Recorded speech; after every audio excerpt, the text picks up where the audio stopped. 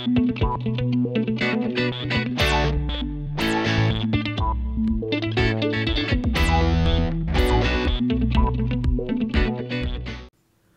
back everybody to Top Tier Studios. This is episode 25 and we are in the last section of the park. This is going to be the last themed zone, and after this we are going to be done with this park. So I'm anticipating this is going to last about the course of this episode and next episode, and then afterwards we are going to head to our live stream finale, however we're going to do that, and then we're going to say goodbye to this park and probably start on our next part sometime in the near future afterwards. So really exciting news to get this far close to completion. I'm really excited to get this park over with, really just because it's been almost a year, I want to say, I've been working on this park.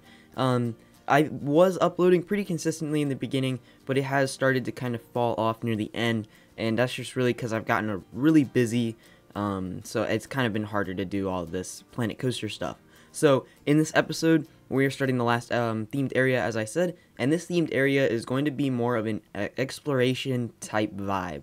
I'm thinking more jungle type theming, and like a mountainous range and jungles and stuff like that. So this is going to be the last coaster that we're going to build, and this actually went through a lot of different iterations. So originally this area was going to be home to a wooden roller coaster and one flat ride, which was going to be a Larson loop. And then the theme I was going to go for was like a volcano type exploration feel, but that didn't really work out. I tried it, I did record it, it didn't make it in because this video would be 2 times as long, because I just deleted everything, started over, because the volcano just didn't look right, and then like looking at it from the different areas of the park, it really wasn't fitting in how I wanted it to fit. So instead, we are doing a different type of thing, and I'm actually, well, it's going to be a mountain range type thing still, like a big mountain, but it's not going to be a volcano. And this actually, I actually kind of changed the theme of it as well. Instead of kind of doing an exploration of a volcano, it is going to be more of a search party for a crashed plane. So we're going to be using that plane's theming that came in the adventure pack, and kind of moving in that way. And we're actually using the coaster that came with the adventure pack as well. So this is the Swinging Mine Train coaster. I think it's called like Gold Rush or Gold Fever or something like that. But basically it is the same ride type as the Seven Dwarfs at the Magic Kingdom. So that roller coaster is the same concept. But this one is going to be highly interactive with the terrain. But instead of like the first time I did it with the volcano, I made the volcano first and then built the coaster to fit it. This time I built the coaster and made the terrain fit it, and that's a lot easier to make everything fit together and make sure everything looks how you want it to look. So yeah, that's going to be, we just finished up pretty much the layout. It's going to go through a little bit of changes, kind of running you through it. You're going to exit the station and go up a first lift hill, which counts as one of the block zones, and then we're going to go kind of a little short middle break in the lift hills, and then it's going to enter the second lift hill, which is also another block zone, and then at the top of that one, the actual ride will pretty much start. So now if you think about it in terms of storyline, the first drop all the way to the second, or the mid-course brake run you should say, that's kind of looking for that wrecked plane, and then when you get to the mid-course brake run, you're going to see this wrecked plane and all of this fire and stuff going on, and then you're basically rescuing the passengers, making sure that there's any survivors, and anybody that like can be helped, we can help them out. And then once you enter the second lift hill, you're basically going back down the mountain and try and get you back to like the safety of the station, and like which is like a base camp of some sort. So that's kind of the theme that I wanted to go with. Here's a little bit of the layout here. Just mainly banks, nothing too intense. And then I actually had to change the coaster up a little later in the video, you'll see, and it's really no big like layout change. It's basically a block zone change. So I wanted this to be a really high capacity ride. I don't know exactly how much people are going to ride this. You know, it is in the very back of the park, and now that we added a spawn zone into the hotel, I'm sure it would get a lot more people than it really would. So hopefully that does help out with the actual coaster and like the ridership that it gets. But it's so far away from everything else, I don't know how popular this area is going to be, especially because it's only home to one roller coaster and one ride. So That being said, it might be a little hard to kind of get things going there. So moving on then, we are going to be moving into the terrain. And the terrain, as I said, is basically just a weird mountain type thing. There's a weird pause in the video here, a couple seconds. I don't know what that's from. So anyway, this is basically the train is going to run through the mountain, run through all of these different crevices and ravines and stuff like that. And I really like how it turns out in the end. I think there's some good like head chopper moments, and a big part of this is forced perspective.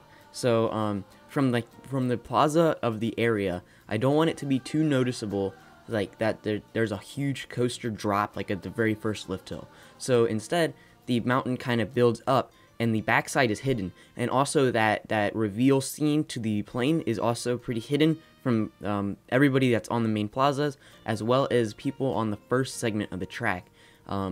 It's really only visible when you get there and then after like the first lift hill. So that's really how I wanted that forced perspective to feel.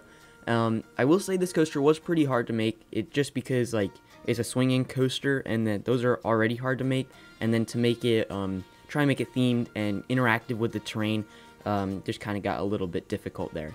So we are kind of just doing terrain here. We are going to start moving on to the queue itself, and we're actually going to place down the second ride here, which will be the flat ride. So we're going to move on to that in here in a couple of seconds, just kind of fixing up the terrain work. And in the next episode, we are going to be working on the actual theming for this coaster. So we'll go through, make all these queue covers, the station, make sure there's a bunch of trees and foliage kind of blocking, kind of completing that forced perspective, you know. And then we'll kind of theme up everything else. And I'm thinking, if we have time, I'm thinking maybe we'll put like a restaurant back here or something like that. Just because like I need something to draw people back, and also there is a long stretch of path that isn't going to be used. It's just kind of going along what we built in the last episode, which was that backstage studio tour. So now that we are finally moving on to the second half of the video, I should say, this first ride that we're putting in here, well, our flat ride I should say, we are going to use this aeronauts, or the hot air balloon flat ride. Originally, as I said, I wanted it to be a Larson loop, but it just wouldn't work out. And I figured, you know what, this kind of makes sense with the theme that we have for the roller coaster. We're looking for a crash plane, and what not better way to go than like in the air and like scan the area. So that's kind of where I was going here. And I did a little bit of terrain work with it as well. It was a little difficult, but I got it nonetheless, and we are at this stage in the video now.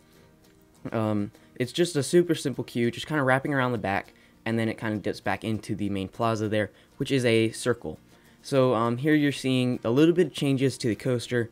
I had to flip the station side just because of where I wanted the queue to be and all of that stuff. And like most of the other roller coasters in this park, the queue is actually going to go over it, which is kind of weird, I think.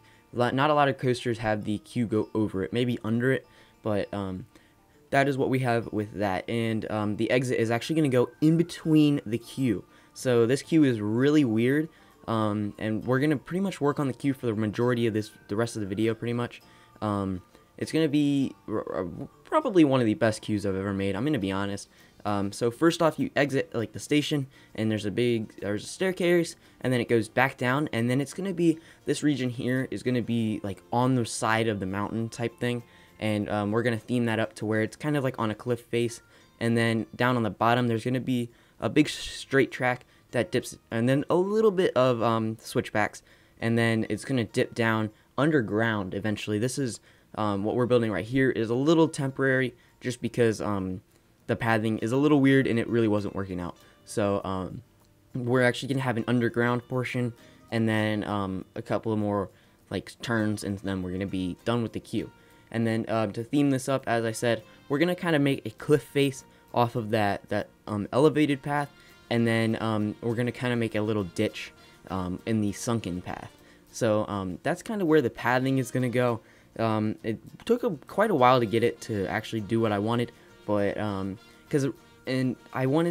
a lot of the queues in this are really long for a reason. In many parks that are like this, you're gonna see enormous queues because of the crowd levels that parks like this get.